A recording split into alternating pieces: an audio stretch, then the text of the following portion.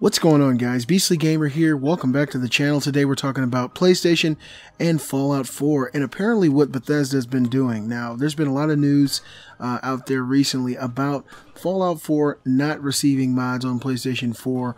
For whatever reason, Sony decided that the mods that were available were not going to be going to PlayStation until obviously some things were fixed. This was also repeated when talking about Skyrim Ultimate Edition coming to the PlayStation 4, but apparently there's been some changes and these mods will be coming to PlayStation 4. When the people are upset, you know, as a company and a corporation, you got to listen, because that really has a lot to say about your money, and I'm really happy to give you guys this news. I'll drop a link in the description. Fallout 4 and Skyrim are getting mods on PS4 after all. Bethesda and Sony managed to work things out. A month ago, Bethesda announced that it was abandoning plans to add mod support to the PS4 versions of Fallout 4 and the upcoming remastered version of Skyrim.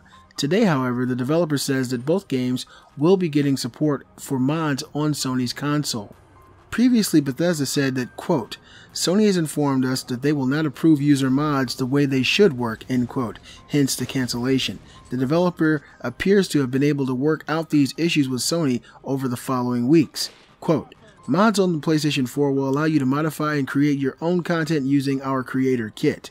You will not be able to upload external assets with your PlayStation 4 mods, but you will be able to use any assets that come with the game, as most mods do. By creating a Bethesda.net account, you'll be able to browse and try mods right from within the game, end quote. Mod support will be available as part of the PS4 version of Skyrim Remastered when the game launches on October 28th. The game will also have additional support for the newly announced PS4 Pro so they can render in native 4K on the new hardware, according to Bethesda. Fallout 4, meanwhile, will receive both PS4 Pro and mod support at a later unannounced date.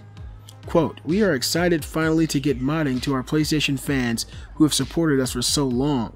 Modding has been an important part of our games for over 10 years, and we hope to do even more in the coming year for all our players regardless of platform, end quote, said Bethesda. So this is actually really cool news. I'm looking forward to trying it. I do have Fallout on my PS4, and I was a little depressed. I thought I got Fallout on the wrong console, because when we first heard about the reveal of Fallout 4 and the mods, it was stated that it was coming to the Xbox first. It was later said that PlayStation would get it, and so I went and bought it on PlayStation thinking, hey, I'll get 2 copies of the game for the price of 1 because I buy digital.